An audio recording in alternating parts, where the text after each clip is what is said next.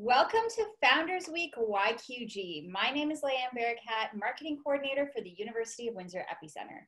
This event is all about bringing together entrepreneurs, startups, innovators, changemakers, entrepreneurial support organizations, local leaders, and community. Our goal is to celebrate, educate, connect, and build momentum and opportunity around our region's startup community. While this event is virtual, we would like to respectfully acknowledge the land on which we gather today is the traditional territory of the Three Fires Confederacy of First Nations, comprised of the Ojibwe, the Odawa, and the Potawatomi peoples. We are grateful to work, learn, and live in this area. This week would not have been made possible without our generous sponsors. I'd like to thank the Province of Ontario, the St. Clair College Alumni Association, the Job Shop, Libero Credit Union, Workforce WindsorEssex, Baker Tilly Windsor LLP, Alpha Core Group, Ventruit, EPICentre, Small Business and Entrepreneurship Center, Genesis Entrepreneurship Center, and WEtech Alliance. Thank you for putting #Founders first. For more information about our sponsors, please check out WeTechAlliance.com/FoundersWeek.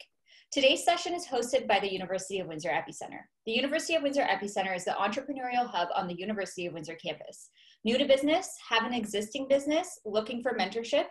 No matter the stage of your entrepreneurial journey, we can help. We invite students and recent graduates of all disciplines to explore entrepreneurial thinking and culture through our free workshops, monthly events, and so much more. Please visit our website today to learn how you can get involved. Now to the housekeeping items. To be considerate and accommodate everyone attending today, we are doing things a bit differently this meetup by leveraging Zoom webinars. You might not be able to see all the attendees, but you will have ample opportunity to engage with our guests during the Q&A session. Feel free to use the chat feature located at the bottom of the video window to engage with session attendees. Should you experience any technical difficulties, please send a message in the chat box. This session will be recorded. A video file, audio file, and relevant links will be available on WEtech Alliance's YouTube channel and included in the attendee follow-up email. We're also streaming the session live on the WEtech Alliance Facebook page. And finally, let's make sure everyone knows that Founders Week YQG is where it's at. Be sure to share your #Founders Week YQG experience on Twitter, LinkedIn, Instagram, and Facebook. Also, we have created custom shareable gifts for the event to amplify your Instagram stories. In the gift section search bar, please look up WEtech Alliance to find custom gifts for this event. Now I would like to welcome my good friend and our moderator today and the recipient of the Powerhouse in person for BizX Awards, Adam Castle, to the stage. Adam Castle has spent the last 10 years working in economic development in WindsorEssex, specializing in business development and growth across multiple sectors and working with companies of all sizes. Adam started his career, however, in social work and coaches his clients in the space where mental health and business strategy intersect. On behalf of the Founders Week YQG team, thank you for joining us today. And thank you so much for the introduction. It's so great to be here. So I've got the pleasure today of introducing our panelists. We're going to be going through this conversation. So let's find out who's joining us to help explore the different ways we can all start tackling our stress a little bit better. First up, we have Erica Puzwali, social worker, CEO, and founder of Pure Mentality, which offers up an e-commerce store curated by mental health professionals and offers in-person counseling with professionals focused and specialized in all life stages. Erica, thank you so much for being here. Thank you. And next up, we have Jackie Valerian, Academy Director at Valerian Music Academy, featuring music lessons taught by experienced professionals who don't just teach music, they live it. Jackie, welcome. And last but not least, Mara Bolano, social entrepreneur and marketing expert. Mara has founded several businesses and leverages social selling to each and every one of her growing customers in this incredible growing customer base. So Mara, thank you so much for being here as well. Thanks for having me, Adam. Yeah, so this afternoon, we're going to be concentrating in on strategies to help cope with stress. And judging by our attendees, we had a number of registrants. This is a topic we all want to learn a whole lot more about. We all feel stress. And I know for a fact that all of our panelists, myself included, basically sprinted just to get to this session right now. So we're all already stressed. So we have to consider a couple of things. So we all feel stress. We're all learning about coping strategies, and learning about coping strategies is a journey. We tend to have a lot of patience, and we give a lot of patience to others when they're learning, but we rarely give ourselves that same grace or patience when we're trying to learn something. So for today's session, rule number 1 for all of our attendees and our panelists, first thing we got to do is just take a deep breath. Take a deep breath. We're here. We're in this moment. We're all going to learn together, and it's going to be great. And rule number 2 is we all have to practice a little bit of self-patience. We're all learning. We're all getting better at this. And we're going to learn here today together, which is amazing. So what is stress? I thought it might be really helpful to look at what it actually is. The human body is such an incredible machine. And to really set things up, scientists have actually figured out that our bodies evolved to experience stress, right? It's not a mistake that we feel it. It means there's a very real evolutionary purpose for all of us to feel the way we do when we're stressed out. So back when most of our activities were survival-based, stress was a tool that we really relied on to spot threats and kick our bodies into overdrive to escape them.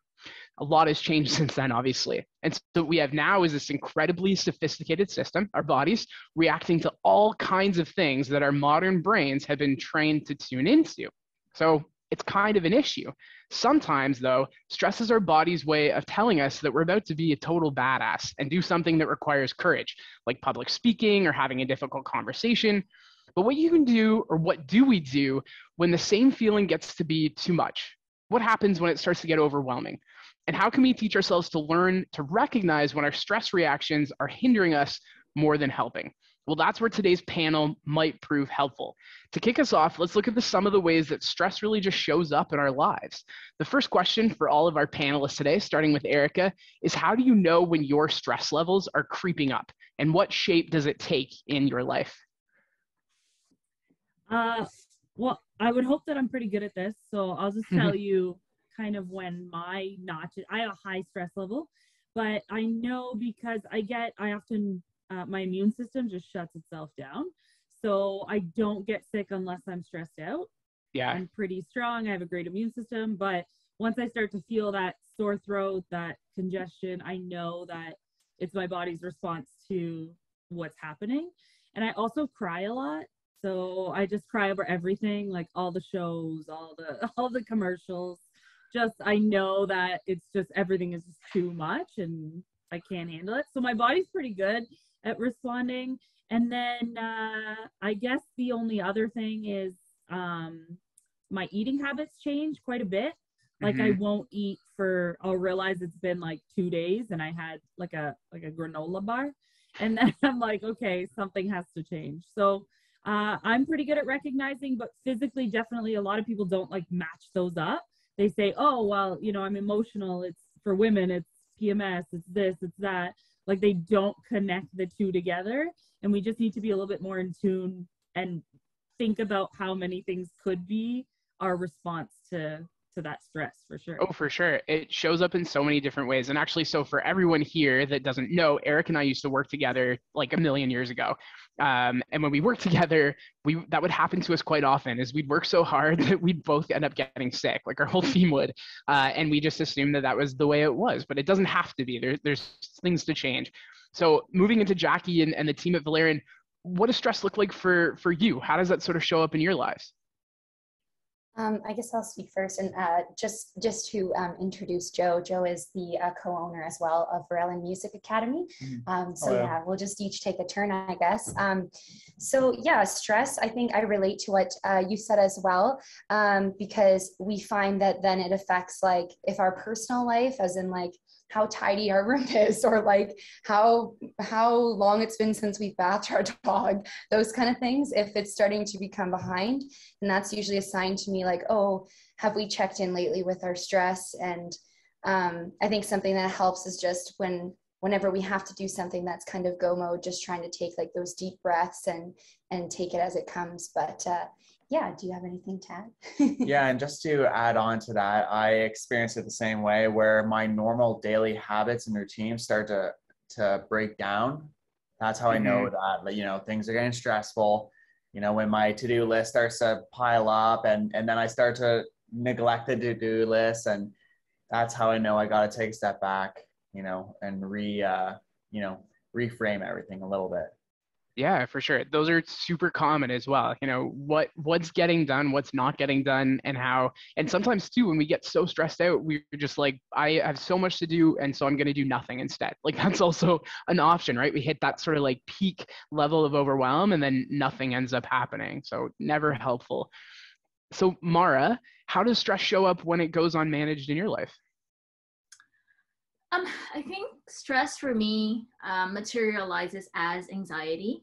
A lot of times my stress is actually financially triggered, especially this last 2 years, right? My business is suffering because of the pandemic. I think there are three main ways that I deal with the stress. I'd like to start it off with the first thing I do in the morning. I fix my bed. That is like the most important thing for me throughout the day. Is as long as I get my bed fixed, then I can do anything else. The second is practicing mindfulness. So the way I talk to myself, what I think about, being grateful for certain things, that's a good stress coping mechanism for me as well, because it kind of dials me back to what is my purpose, or what do I need to do to handle this. So being mindful about what I'm thinking about really helps me. And the third is actually digital detox. I try to avoid my phone when I don't need to use it. I know in the panel we talked about on Tuesday, we talked about how long we spend on social media, and because of what I'm trying to accomplish, I spend maybe 2-3 hours, but that's it. After that, I'm like, okay, no more phones, no more TV if I can.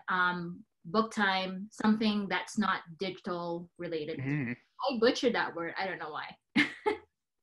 No, that's okay. That works. And you know what? Those are all great sort of tips and tricks on how to go through your own stress and start to sort of deal with it.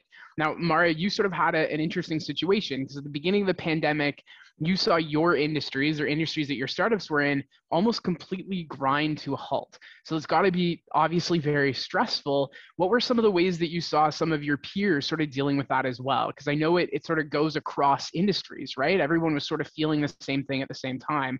What did you see a lot of in that time period?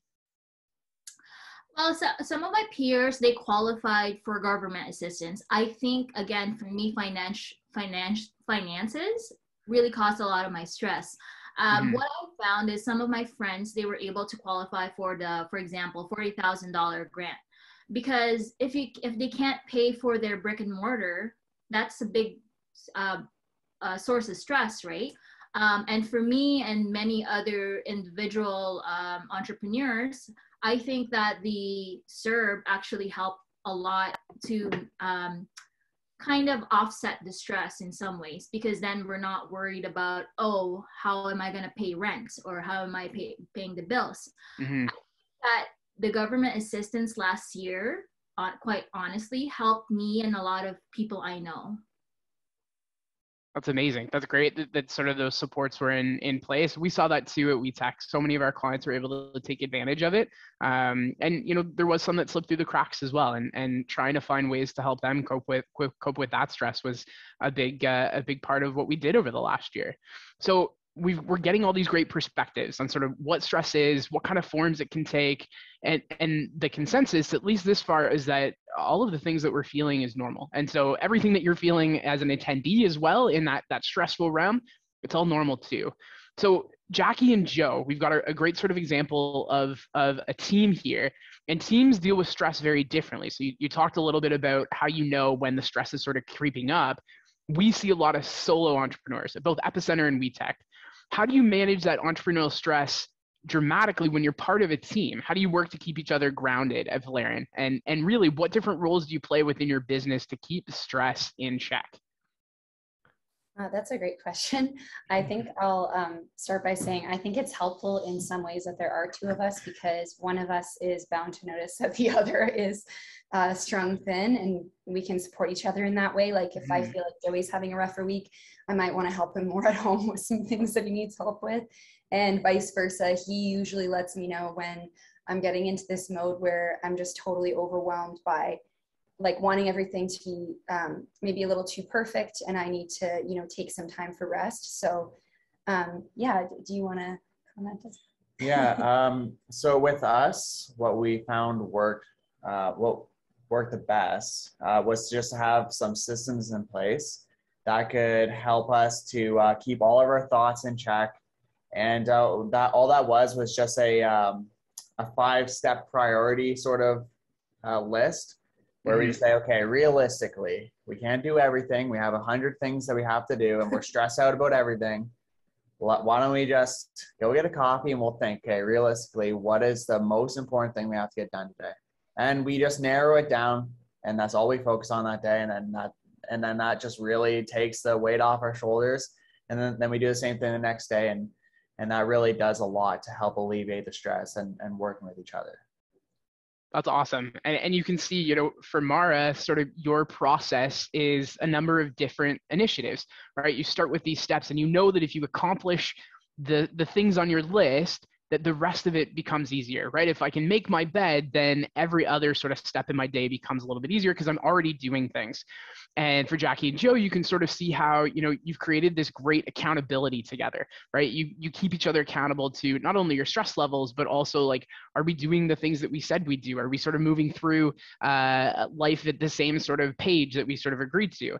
And then you've also created this great ability to focus in on things, right? What's really important to us right now? What do we have to get done? And what's just sort of adding stress on top? I think those 3 strategies are incredible because there's something that we can all leverage a little bit of, right? And even if you're not in an entrepreneurial team, as many of our attendees may not be, you can still use accountability with friends and family and even our entrepreneurial community as well, or your business advisor, to play that role of saying like, okay, we said we're going to do some stuff. How are we doing? Can we check in? Are we able to sort of get a temperature check on how we're feeling, and make sure that we're not taking on more than we promised we would, right? And so Erica, you're a social worker. You actually saw professional stress as such a prevalent challenge that you started a business to help address it. So how can entrepreneurs set themselves up for success when it comes to addressing the stress that goes hand in hand with just owning a business? So the biggest thing is organization, and people tell me, oh, like, I'm just not an organized person. It looks different for everybody. So find what works for you, or ask somebody to help you find what works for you, because, it doesn't always mean agendas and stationery and all. I mean, it does for me, but for other people, it doesn't always mean that.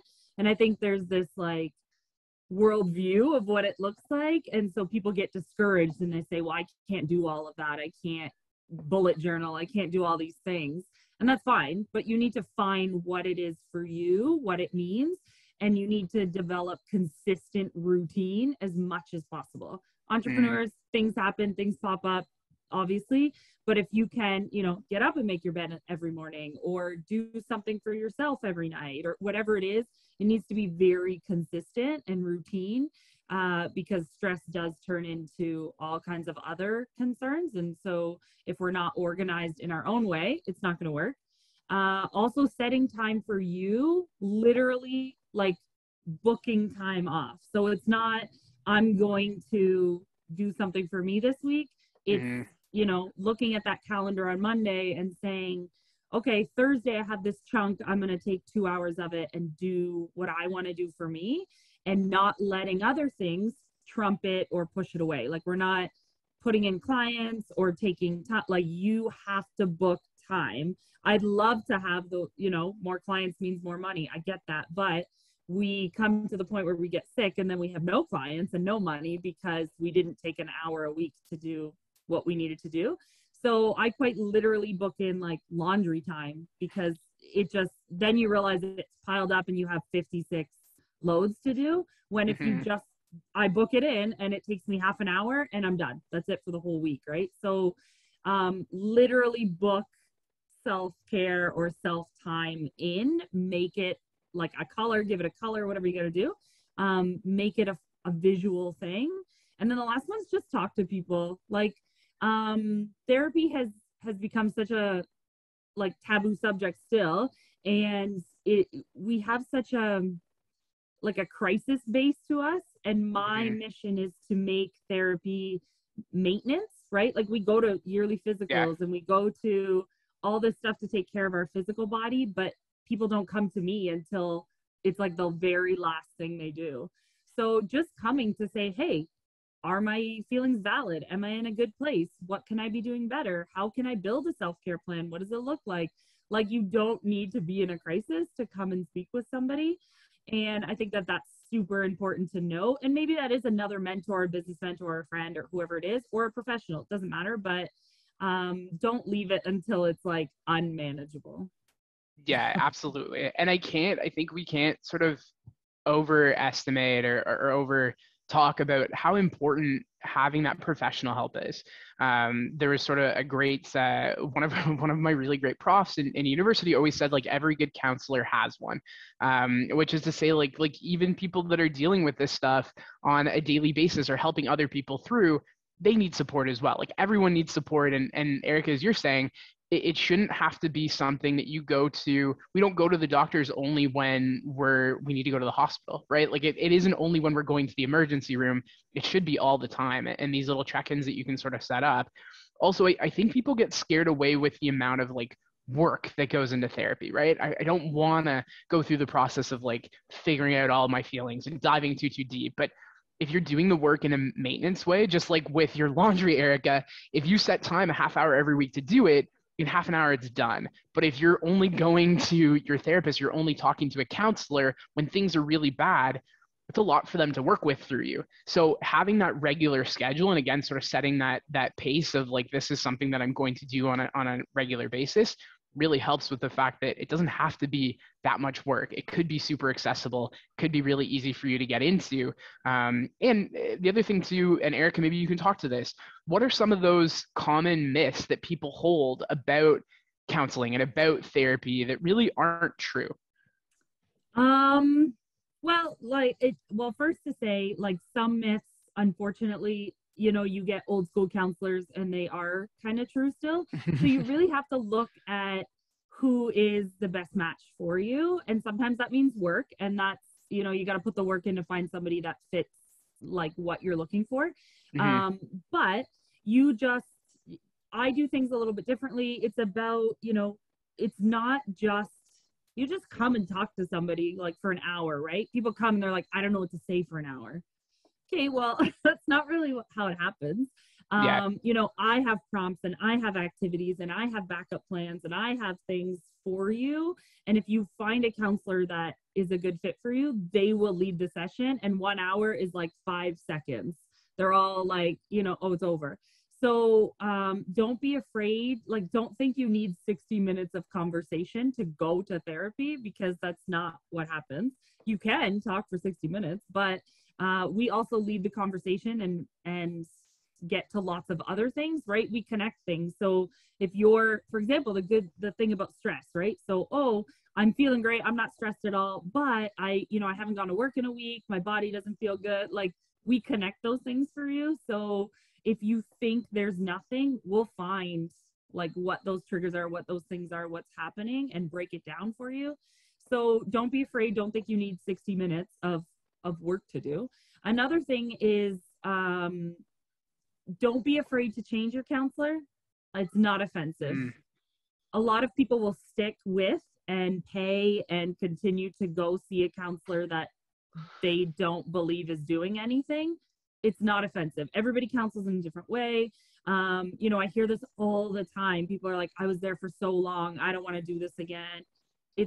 It's not the same. It's different for everybody. People are going to need different things. People counsel in different ways. So please do not feel like we will be offended if you switch counselors. I 1000% promote it to people. Sometimes people come in and I say, listen, that's not my specialty. You're welcome to stay. I will learn it and I will do what I can. But please, this is a list of people that are specialized in this area. So if you get a good social worker, they'll make you feel like you can switch, but just know in your mind that you can totally switch, just like you switch hairdressers, or like, you don't feel bad about that. So it's the same thing. Well, it depends on the person. I actually no matter what haircut I get, I'm like, oh, it looks great. It's awesome. Right. And then you go home bald, right? So it's not helpful. Makes sense. And some clients will like all the social workers. So, who knows?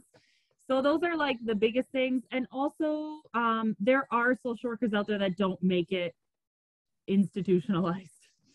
So, find the comfy spaces, find the places that make you feel at home. You just got to do a little bit of work, unfortunately. Yeah, and there's lots of opportunity too. Like there's a ton of options out there, especially in Windsor Essex. We have amazing social workers that have a lot of their own private practices.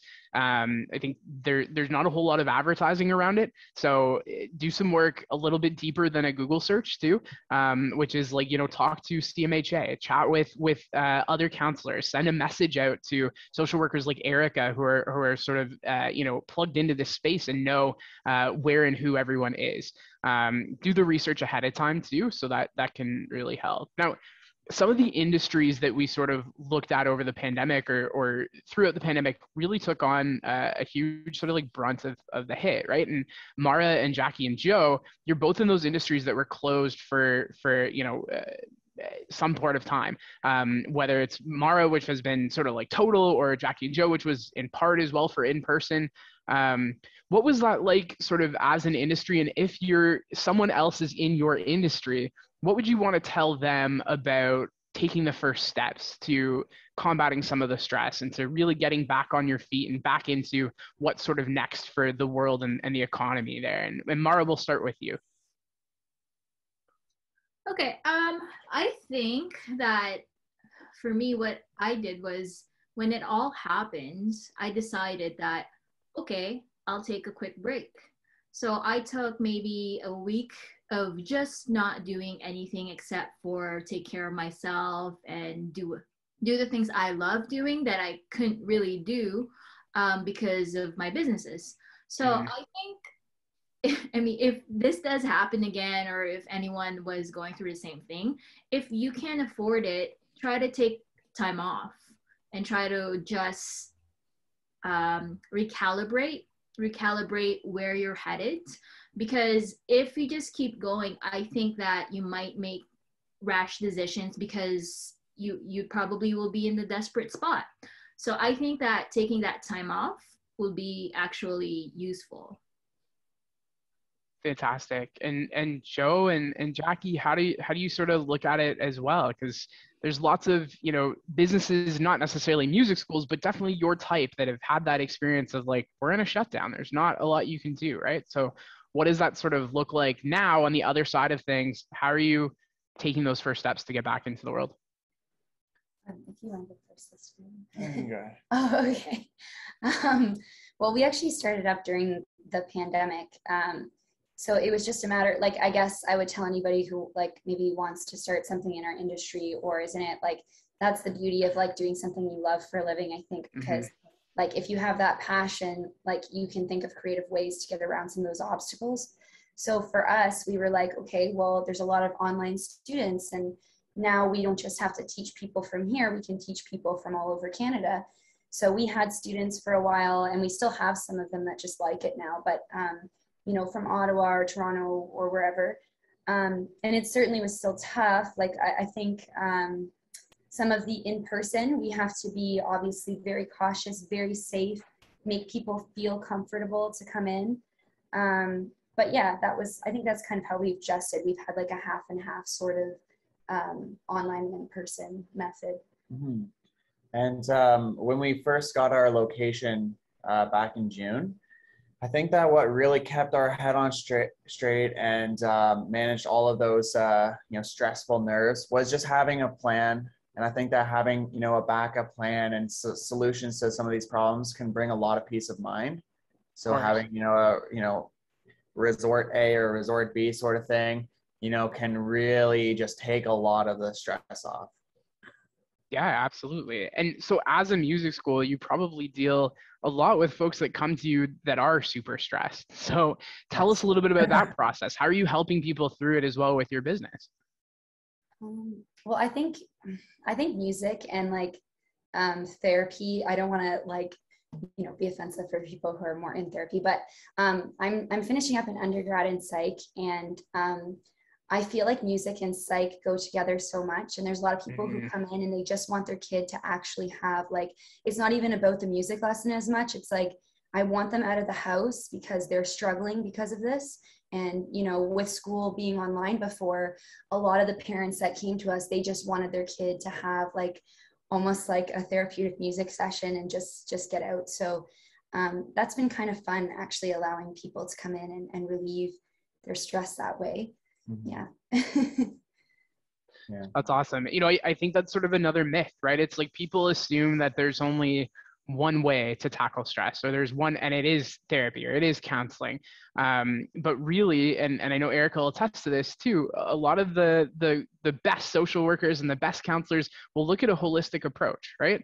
You do talk therapy, as they call it, or counseling, but then there's also yoga, and there's also all of these other things that you can do that sort of connect you to different sort of parts of yourself that alleviate stress, right? That takes sort of time for you. Now, I know that, Marla, you have this incredible sort of collection of businesses under you, and they all focus in on self-care. So people are also coming to you to help bust stress, right? They want to be taken care of. They want to sort of get through the worst of their days by doing a little something and investing back in them. How do you sort of incorporate that into your practices as a small business owner as well? So last year when that all started, obviously that was the peak of the most, I guess, stressful I've ever been in my whole life. I tried to bring people together. So I did some events called Self-Love Saturdays, and it was all online. And it was just a way for people to get together, get more in touch with themselves, and kind of build a little community, a nano communities, if you will.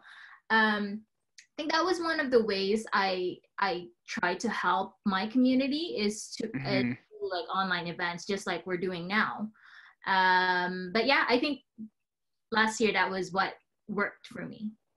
Was like looking for community. And what's interesting, because you're a solo entrepreneur, but you found that like the connection and the accountability and everything that Jackie and Joe sort of use to help power their business is something that you sort of seek out as well. And I think that's such a great idea, is if you don't have anyone immediately around you, there's always a wider community that you can tap into. And the internet, as you were saying, is such a great tool to be able to connect, because it doesn't matter how close you are, you can be anywhere and still sort of have that opportunity. So Erica, why don't you take us through a bit of an exercise, or a bit of a little bit of work here on what we can do as entrepreneurs to sort of start our days off. What's sort of a bit of a reflection or a mantra that we can use to sort of help us through? You didn't tell me that was one of the questions. So, surprise. So I'm a little stressed. No stress. But, no stress. Making sure. Okay, so it is super important to, like I said, have a routine. Part of that is sleep. So I know we don't have time to sleep. That's a thing. Make time to sleep, because it's incredibly important. So, and more so than sleep is sleeping at the same time every single day. Your life will like change drastically if you can have a routine of, even if it's 4 hours of sleep, if it's the same hours, it is going to change your life. So try and be consistent with your sleep schedule of not only how much, but like what time you're going to bed, because your body's going to come on a cycle, and it's going to thank you very, very much. So it won't matter if you get up at 4 o'clock in the morning, as long as you're doing it every single day. So it will help you in the long run. So that's the first thing. And then planning the night before, save your life. Okay. Yeah. So always be prepared, or as prepared as we can be. Things happen, things are gonna, but take a look. What do I have to do tomorrow? What do I have to prepare? Do I have the clothing? Is my laundry done? Like all of those things, because then we wake up and it's like, okay, I have half an hour to pick the dirty clothes out of the basket and do this and make sure that I make dinner ahead of time, because, I'm in appointments all day, so I'm not going to make dinner. And it's just a lot in the morning. Like mornings need to be you need to give yourself a little bit of time to wake up. So do it at night before you go to bed. And then when you get up, making the bed, huge thing, because it is something that you accomplished in the day. So it will help in the long run. And also on top of that is waking up earlier. I know, a nightmare for a lot of people, but the mornings is when your brain is the most productive. And some people say, oh, I'm a night person, but well, biologically, your brain is the most productive in the morning. So even if it's half an hour, give yourself an extra half an hour to literally you do you. Like, have that tea by yourself, sit in the quiet, stare at, play with the cat or the dog, go for a walk, do something that's not work. And that includes like housework, like it's all work. So literally just sit with your thoughts, go outside, whatever makes you the happiest. Take that extra time, because as much as people will say to me, well, I'd rather sleep. Right. But your body and your mind would prefer the other way. I promise. It sounds like a nightmare, but I promise that's what it is. So give yourself the extra half an hour to an hour. I wake up very early in the morning and people think I'm nuts, but by the time I get to someone's normal day at 7, like my housework is done, my administrative work is done, everything's done by 7 o'clock. And so it's a power time. It's a time for you for things to be silent in your home. If people are sleeping or whatever, it's just a time for you to kind of do your own thing. So I would suggest just preparing the night before, having time for yourself in the morning, being prepared for the day as much as possible. And remember to be patient with yourself in that it may not turn out the way that you planned it to be. So just kind of take that and be like, okay, right? This is my day, but it may not go this way. Yeah, I think so. I can already hear questions like, well, I don't have any time. You're telling me to take more time. I don't have any. And I think what you mentioned earlier about scheduling things into your calendar is so important. So if you've got a to-do list that is 40 pages long and you're never putting those items actually on your calendar, they will never get done. Especially the ones that are like, these are big and important, but I've got 2 months to do them. I'll just do them at some other point. I'll do them a little bit later. And then a little bit later comes and it's like tomorrow and you're freaking out about it. So anything that's big and is important, and that comes with like doing the laundry or all of those little items, making the time to put them into your calendar is how you're actually going to find time. And then the other piece too is what Erica said about waking up earlier as well. We actually psychologically don't feel like the later we're up is our time. It doesn't feel restful because we've already gone through an entire day of dealing with the entire world. It's exhausting. So when you set your alarm a little bit earlier and you get up, it does feel fresh. There isn't sort of a ton of jumbled ideas or stressful thoughts that have already been pounding in your head for the last 12 hours. You start fresh and it's sort of this opportunity to get up and to find some sort of extra time. So I want to sort of switch a little bit tack here because I think we need some advice to customers, right? One of the things that we've heard a lot about during the pandemic is the way customers treat those who are serving us in those frontline positions. And we're not just talking about in grocery stores or in hospitals, but in customer facing roles sort of across the spectrum. And a lot of the time for small businesses, and as true here, the customer service is handled by the owner because you're amazing and have a million different hats on it all the time. But what are some of the ways that you think your mental health feels supported by your customers? Or how can we all start doing a little bit extra or a little bit more or a little bit different? What can we do different when we're out interacting in the community that can make our entrepreneurs in Windsor and Essex feel more supported? Like they're being taken care of by customers. Because I think that that's a really important distinction we have to make, in that everyone always assumes that customer's always right and everything should be towards customer service.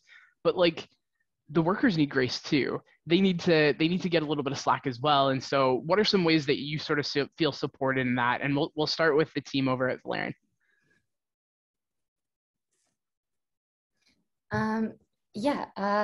So I think one thing for us, like wanting to buy from other small businesses once in a while when we can, obviously budget wise, but like just giving them that sort of support, because I just feel like it's just also just good karma, but also just the idea that it brings a little bit of relief to someone.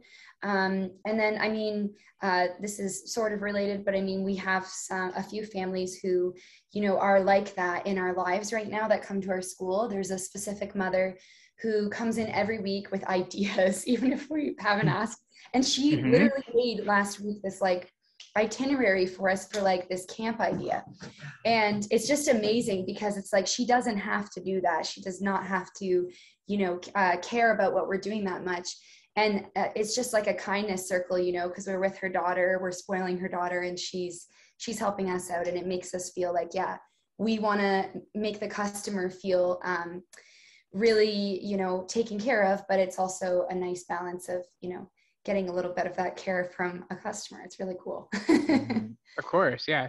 Yeah. And the difference between a positive customer and a negative customer is pretty big on, business owners. And I know that when we have a positive interaction, it just really makes us feel like, wow, we're doing good. We're doing the right thing. This is awesome. And it can really affect, us. So that's always, and just to add on to Jackie's point with that parent the other day who gave us all the ideas, there's a full printed out list, cool, nicely detailed. It was awesome. That's wicked. I think she has the right mentality when going into a small business in our community, which is like, remember that you're kind of a part of this team, right? Like if our small businesses aren't doing well, none of us are doing well in this community. So as you go through and you go into these small businesses, remember that you're a big part of the reason why they exist, right? And treating people with I think patience is really important.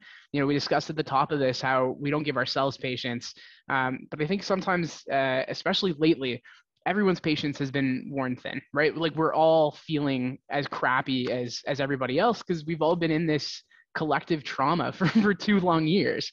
So remembering that, the folks that you're working with are always going through something too, right? So Mara, how do you sort of feel about this, and what can people do to make you feel as supported and make your mental health feel supported as well as customers? I mean, aside from the obvious, like supporting my business and trying to interact and engage with me on social media, I think if a customer can't afford my services or my products, at the very least, it's going to be really something I'm grateful for if they interact with me on social media, because that in itself helps my business a lot. But I think what goes around comes back around. If I want customers to support me, I support other businesses as well, just like Jackie was saying, by being a good customer myself. So I do that for other businesses as well. So for their social media, I interact with them, engage with them as much as I can. So I think then that comes back around and actually helps me as well. For sure. And Erica, I'm going to actually switch up the question a little bit because obviously there's lots of ways that we can make our mental health professionals feel like they're valued. But as a potential patient or as a potential someone who wants to go and get a new mental health professional in their lives, what are some of the steps that people can take to like start and set themselves up for success? Because if you're not going into these types of situations with the right mentality, it's really hard to get a lot out of it. So what are those sort of like sort of boarding things that you can do before you start taking a journey into your own mental health? I think the most important is to not have like specific expectations. You can kind of say, oh, I want to work on, or I want to do this or that, but to go in there with an open mind and realize what could happen and what could change for you will make all the difference in the whole wide world. Mm-hmm. Another thing is not worrying about what other people like.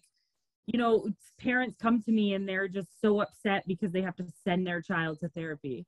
And I always commend those parents and say, you know what, like you are the greatest humans on the planet for busting that down and saying, you know what, I don't care what other people say, or maybe they do, but they bring their kids anyways.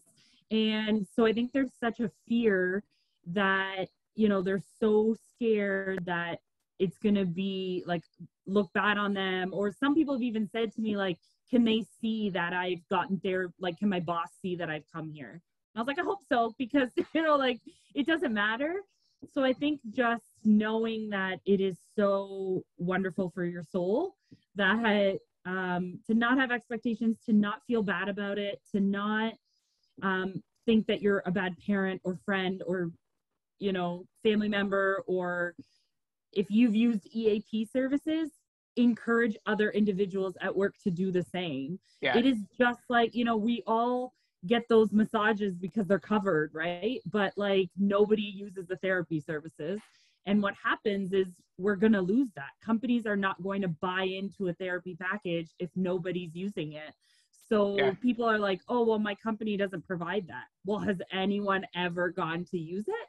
Like they're terrified. So then it gets taken away. And the problem is there's no funding, you know, we are in a mental health crisis. And a lot of people didn't realize what would happen with the pandemic as far as like mental health with all ages. It's happening, you know, I have tinies coming in and I'm just like, how these kids know the damage of the pandemic and they're 6 years old blows my mind. So just understanding that if you do have services and you're lucky enough, great. If not, invest in them. And again, when you get to a crisis, the problem is I need to see you once or twice a week. But if you go maintenance, everybody buys enough coffee to afford one session a month. Like, don't tell me that you don't. So it is very feasible. If you just budget it into, you know, we put all these ridiculous things on our budget, you know, hair and nails and all kinds of things that are great for us. They're good for our soul, but so is, you know, music and other therapies that we need to be doing. So just thinking about budgeting and making it part of your life and so normal, whatever way you seek therapy. So it doesn't need to be counseling, but whatever those things are for you, self-care things, needs to be a regular part of like our everyday life. Oh, for sure. I think there's like two shifts there that have to happen internally before you're ready to go, right? And the first is looking at it from a lens of not I have to go do something to I get to go do something, right? Like it's such a privilege to be able to have these types of resources in our community, whether or not you're paying for them or taking advantage of free ones. But it's an opportunity, right? It's not something that's given. It should be, but there's a lot of places that don't have that. So thinking of it from that perspective of like I get to go do this and maybe fueling some of that motivation and momentum behind it. And then the next is, as you were talking about, is that idea of, you know, the preparations to invest in yourself, caring about yourself to care all the way. Don't just care about your body, care about your mind too, because if you don't have that, you're not really getting anywhere. And those are really helpful. So we're into questions now. We're going to move into the Q&A portion of the event. So if anyone has questions, please send them on through. We do have one here from Nuseba, which is, do eating certain foods make you feel more stressed? Which is awesome. Anyone want to take this question in specific? Yeah, Mara, go ahead.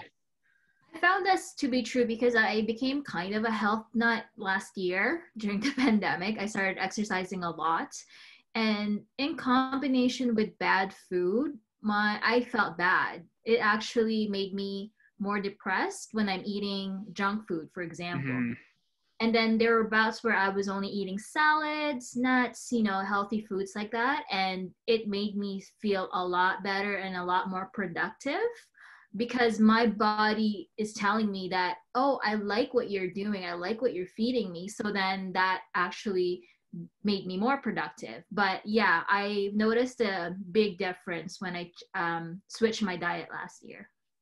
Yeah, and Seba, I would tack on to that as well. As someone who's sort of gone through a bit of a health journey, mental and physical, in the last little bit, what we've actually found in studies is that the types of foods we eat is directly related to how much stress and anxiety we feel, and depression and all of the other sort of things. Your body is regulated by hormones, and what we eat fuels what hormones are released.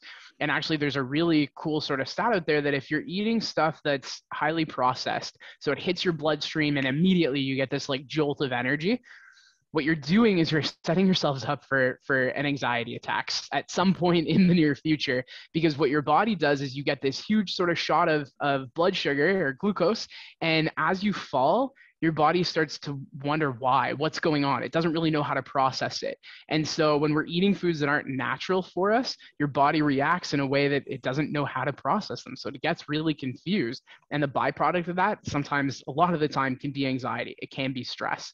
And even taking note of, like, are we intaking more caffeine than we should? Are we taking in, foods that give us energy at times when we need to start letting go of that energy, and taking a look at sort of that process as well.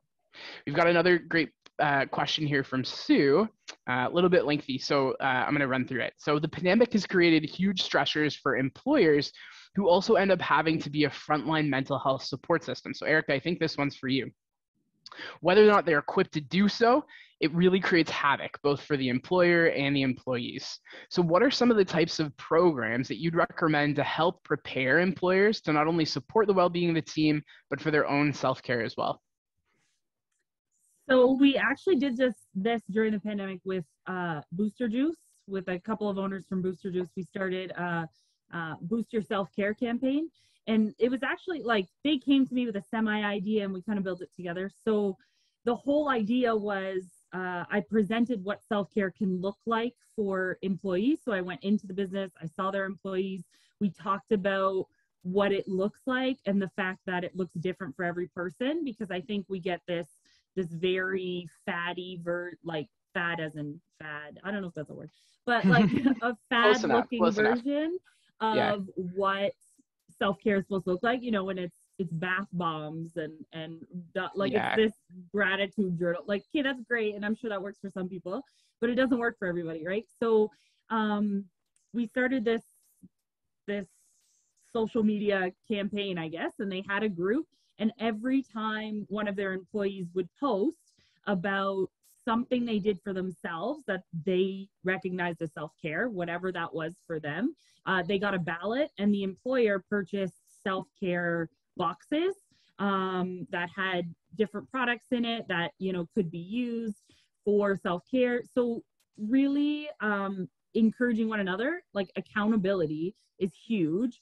So they turned it into a contest, but it was like they were benefiting. So nobody was losing, it wasn't like a sales contest, who sells the most, that's just a lot of stress. So really making a contest about them. The employer was, they could also win. So that was super cool. And they kind of one-upped each other on their self-care. And it was fantastic to see that they would compete on who could, do the most self-care. So that's a very simple way, especially if you can't provide benefits because they are expensive. It's a very simple way to say, hey, we do care about your self-care and what you're doing. Checking in, super, super easy to do. Bring in those employees, talk to them, get to know them, let them know that, you want to know about their personal life if they want to share that with you. They're not just people, they're not just numbers that bring in numbers, like those kinds of simple things. But it just encouraging self-care in the workplace. What does that look like? Do you have a station? Do you have free water bottles if someone forgets? Do you have granola bars if people didn't have time to bring a lunch? Like all of these very simple things. I always have snacks for my kids that come in, because sometimes they're feeling so anxious after school that they haven't eaten all day because they have to go to therapy and they have to cry and they hate it. And so they'll come starving because they literally have, and once they're here, they love it, right? Like we have a great time, but they know they have to talk and it's very anxiety ridden for them. So they don't eat all day. So I always have snacks for them, and I have snacks for my staff, and simple things that show that your environment embraces self-care and mental health. It can be very, very simple and very, very cost effective. That's awesome. We're almost out of time, so we got to sort of wrap to the outro, but I know that there are a couple more questions in the chat there. Our amazing panelists are available. So if you want to send them a message and get their ideas on things, feel free to do that. They're happy to sort of talk to you after this. So before we actually head into the outro today, I wanted to mention a tremendous resource available through the Canadian Mental Health Association of WindsorEssex, which is called the Entrepreneurship on the Front Lines Resource Toolkit. So it's not only filled with a ton of great exercises that can really sort of bring you back to the moment and settle your nerves when things are getting crazy, but it also links to additional resources like outreach workers and programming that you can start to access right away. So you don't have to wait on this stuff. We're going to post a link to that in the chat. I think John Mark may have already, but also when you go to the WEtech Alliance Founders Week page, you'll be able to find a toolbox with all of these great resources inside it at the end of the week. And so you'll be able to find that at WEtech-Alliance.com. So today we have a survey for all of our attendees inside this wonderful talk, this wonderful panel. And so the survey is going to go around. What you'll be able to do with that is enter into a chance to get a $50 Windsor gift card. The more times, and I feel like Sue, you're probably, you got to have more entries than anyone else at this point. I think you've been on every one of these panels, but the more times you enter, the more chances you get to actually win the gift card. So please, please complete that. Thank you to all of our panelists today for sharing their insights, for being so open and so vulnerable about some of the things they experienced in the last little while. It has not been an easy ride for any of us.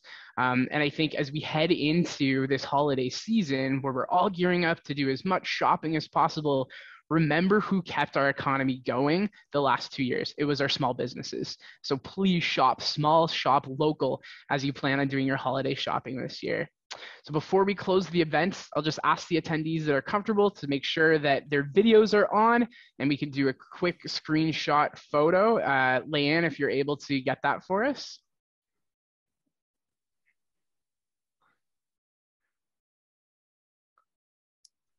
Sorry, just figuring myself out over here. That's okay. Give me a second. Don't stress. Give me 1 second. All right. 1, 2, 3. Perfect. Thank you, everybody. Thank you so much. Yeah, no problem. So thank you everybody for the panel today. And before everybody heads out, please don't forget to check out the schedule for our upcoming events. Next up, there's a fireside chat with founder Jeff Mousson of Coding for Veterans at 2 p.m. And in case you missed it, Founders Week is offering a week of perks while quantities last. So please check out the fun and freebies tab to learn more. And yeah, thank you everybody for joining us today. Thank you so much. Thank you. Wonderful. Have a great day, everyone. Bye.